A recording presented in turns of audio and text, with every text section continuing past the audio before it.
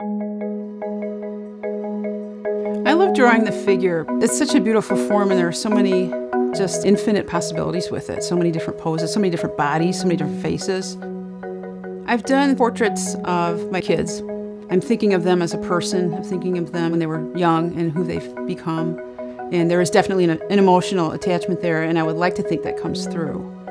And even the portraits, I guess you could say, that I do of my dog, the love for my dog actually comes through, I've been told, and that is very rewarding.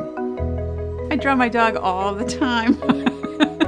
She's a great model. She's readily available. She's always here. She sleeps a lot. She stays pretty still. She's a muse. I find her interesting, the way she is laying on the floor sleeping in all these different poses.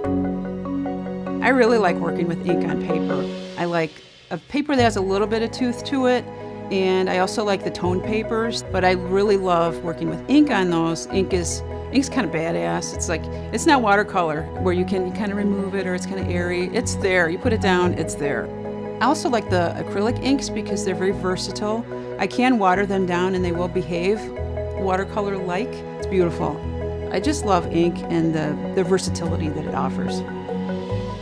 I actually worked as a library associate for a number of years in a children's area. I did a lot of story times and enjoyed picture books in particular.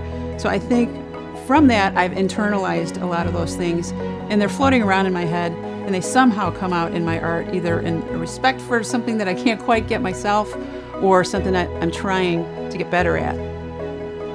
I started this series of these twisty, bendy vines that I happened on in my backyard. And to me, they're absolutely breathtaking. They are three-dimensional lines in space, and they have line variation. They'll taper off, they'll wrap around different plants or a fence or itself.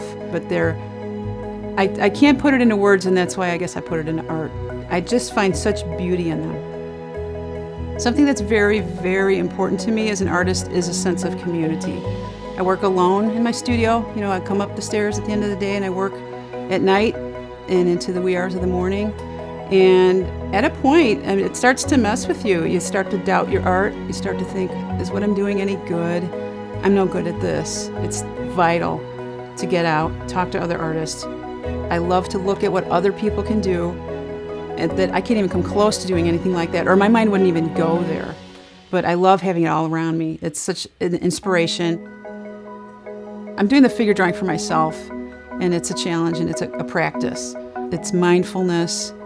I'd like to think I'm getting better with each mark and stroke I make. And I'm proud of some of the things I've done along the way, but I have not done my best work.